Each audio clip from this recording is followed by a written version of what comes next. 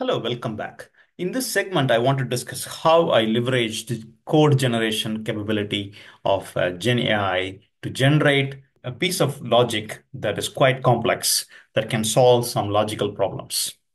Okay, so the motivation is partly coming from reading this paper. So easy problems that LLMs get wrong. One of the problems they talk about is, for example, you have two jugs, right? Jug A and jug B. And jug A, say, measures 3 liters and jug B measures 5 liters. Your goal is to make 4 liters out of these two jugs. This would require a few steps, pouring water into jug A, transfer to B, and vice versa, along those lines. Okay. It's easy to solve if you think through it. Maybe 6 steps or something like that, you can solve it. But when you feed this problem to LLMs, right, they tend to get wrong. And I have done that for a scenario I will show you here. I said to LLM, I'm giving you two jugs, 27 liter and 16 liter, and you need to get me 2 liters. Okay. So this is the prompt I've given to LLMs, in this case, Cloud LLM. It generated a sequence of steps, empty this, fill up this, and so forth. But it made mistakes when I start following the steps. It made some mistakes along the lines from 19 to 20. The solution is not correct. Okay, so as soon as I gave the feedback, it went ahead and corrected, and then it generated another solution. Turned out to be long, and then when I skimmed through this, had some cycles and so forth. I'm not even sure the solution is correct. After some time, I gave up reading all these steps. Okay, so I wondered whether maybe LLMs can generate a program, and that program, when I run it, can solve the problem. It turned out that is not a bad idea. It was able to generate a portion of code in a special language that I asked it to do, in this case, Z3 SMT syntax. It's a constrained language, domain-specific language. And all I have asked the tool to do is just generate me some Python code in that particular framework, the Z3 framework. Okay. So let me show you the prompts, right? It was not the ideal, but it's not bad at all. With a few prompts, I was playing with a few other model checkers, but let me focus on Z3 SMT. So it generated some Python code here, right? I asked, can you generate Z3 Python? It generated it. Okay. It was using some inefficient constructs in the first version. Then I gave further commands saying, okay, use list comprehension, avoid arrays, and so forth. And then it generated me a fairly good code. I ran it though, it didn't produce correct answer. I did not get a solution of how to make, say, for example, 2 liters from 16 and 17, 16 and 27 liter jugs. So I gave that feedback, and then it generated a new optimized code. And even that code had another problem, like the loop sequence of steps, it was going back to the old steps and so forth. And I gave that kind of feedback. And then in the end, I got a nice working piece of code. When I say piece of code, it's like 110 lines of code, which would have easily taken me at least 1 or 2 days to come up with that kind of good abstraction they followed in this problem. And I will show you now. Okay. So with a very minimal prompting, I was able to synthesize this non-trivial portion of code that I would like to show you. So what you're seeing here is completely generated code from Cloud AI. Okay. Nicely named the method names. It created good commands overall. It identified the state variables. It was able to convert this problem into a state machine synthesis problem, right? Automatically it converted. And you can see here, it created state variables to keep track of jug A's different states, jug B's different state. And it identified what is the final state we need to be, either jug A is having the target value or jug B has the target value. And then it added constraints that any moment jug A cannot have more than the capacity or below zero. It makes no sense to have negative liters. Similarly, the state machine logic is synthesis completely. What are the 6 possible actions? You can fill up A, fill up B, empty A and B, pour from A to B, or pour from B to A. So if you count, there are 6 actions. So all of these actions are formally specified in this syntax automatically, which would have taken several hours if someone has to do it manually. For example, fill up jug A is one action, right? When you fill up jug A, what is the new state of jug A? The new state of jug A will be the I plus one state is same as the capacity of jug A. And the jug B doesn't get changed. So the new state is same as the old state for jug B.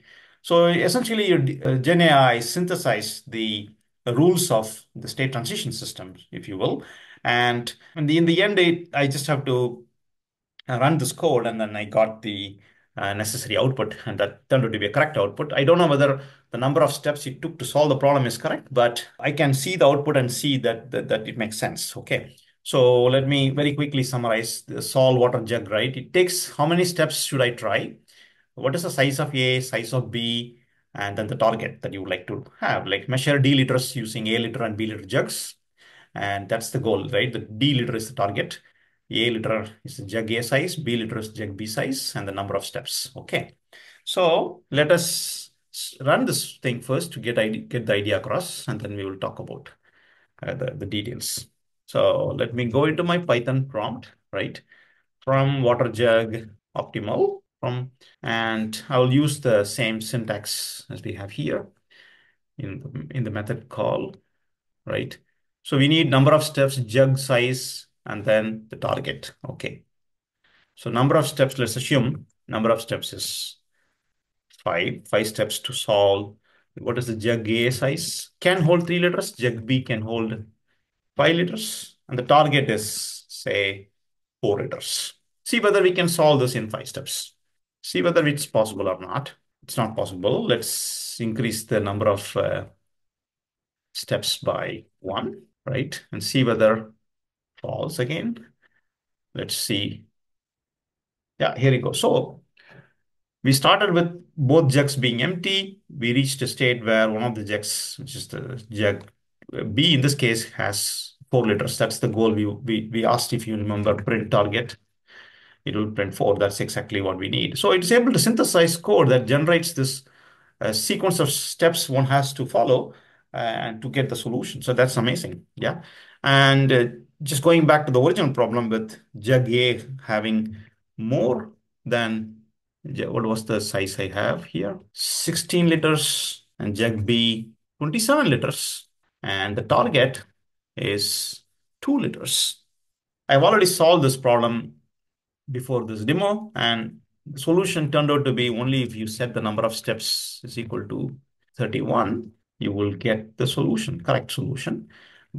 Okay, I wrote a little for loop to guess the number of steps. I will show you that in a moment. But the point is the entire logic was generated automatically from LLM, although LLM at the first place didn't solve the problem when I gave 16 and 27 and asked it to produce 2 liters. Okay, we will see in 31 steps problem how it may take 1 or 2 minutes to solve. Okay, so it was able to produce 2 liters in the end by following all these steps. If you were able to come up with a solution less than 30 steps, please let me know. Okay, now let's going back to the code. Some really interesting things, right? First, very quickly, if you don't know how many steps, we can write a little for loop, right? And keep call this solve water jet problem for different steps. That's the only thing that I manually did it here. I wrote a little for loop to do that. Otherwise, the code that was generated by LLM, it had only target some number and it didn't produce a result. So I kept on increasing the number of steps, but I decided later to replace it by for loop. So that's the only thing. But this entire code, 110 lines of code, is completely generated. It has all of these nice action names that you saw, and then all of the logic related to preventing cycle, avoiding immediate reversals. Like you fill up water and then immediately empty it. You empty it and then go and fill it, that kind of thing. It created some extra constraints to avoid, and then the rules for transferring everything is automatically generated. Very minimal prompts from me. I did not go into all the details of prompting. I just said use SMT solver to generate code. Okay, so I also have other versions that were generated earlier, right? And this one, it had some problems. I think it did not consider many corner cases like loops. It was completely auto-generated in this case, right? You see here, solve water jug was the only thing. And it had hard-coded maxed up steps. It was solving specifically for 16 and 27 in the previous version. Anyway, this is only one data point, of course. We don't know whether complex code can be always generated, but it's giving me some hope that even if LLMs are not able to solve basic problems on their own, they are able to generate code. If we compile and run that code, then you're able to get a solution with very minimal effort of prompting. Yeah, that's all. Thank you very much for your attention.